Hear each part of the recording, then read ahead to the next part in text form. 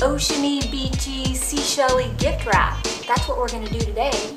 And I'm gonna show you how to jazz up your presents with a bunch of beachy stuff. When you give your present, it's gonna look like it just washed in from the sea. Like a message in the bottle, but inside there'll be like a sweater or some socks. For this project, you will need grocery bags, seashells, a hot glue gun, and sheer wired ribbon. You want to begin by cutting open your lunch bags or your grocery bags. Be sure and cut off the bottom of the bag so that the paper lies flat.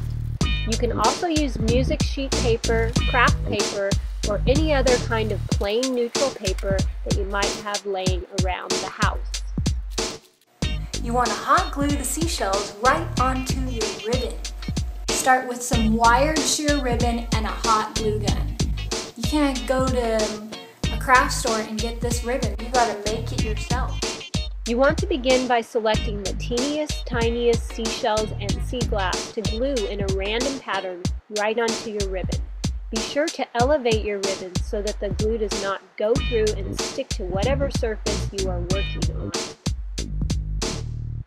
The present could even be better than what's inside the box.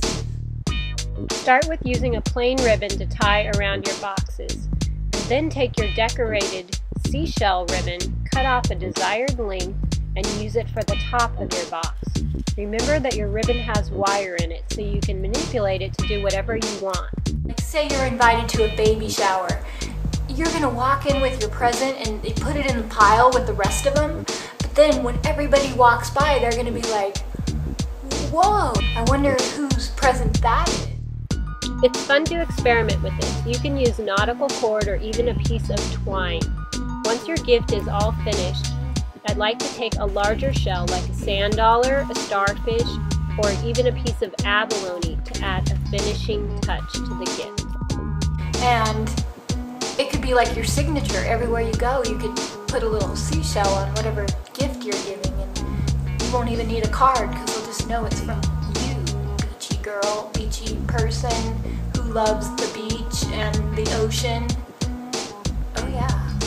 If you want to see last week's video, just click this box right here. So let's wrap it up. I wrap it to the east and I wrap it to the west. I wrap it with the seashells that I like the best. And the paper, the pretty paper.